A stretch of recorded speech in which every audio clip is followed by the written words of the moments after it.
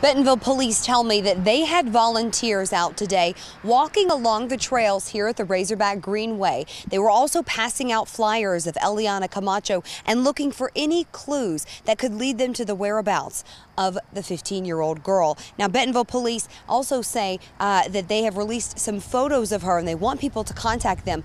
I spoke with her mother this morning, who said that Eliana does not have social media or any other cell phone or way to get in touch with people. Her mother has been sharing photos of her daughter through social media, asking anyone with information to contact police.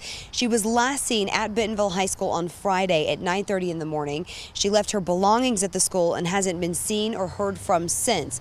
Now, her mother did tell me that she also doesn't have any other resources that she could use to possibly contact people.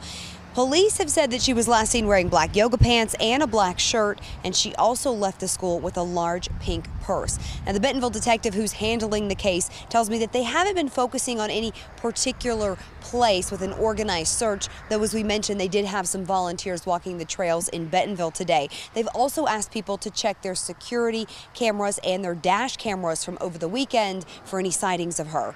Live in Bentonville, Allison Wise, 4029 News. Okay, again, if you have any information on the whereabouts of Eliana Camacho, you were asked to contact Bentonville police. Yes, she also goes by the name Anna. The number is 479-271-3170.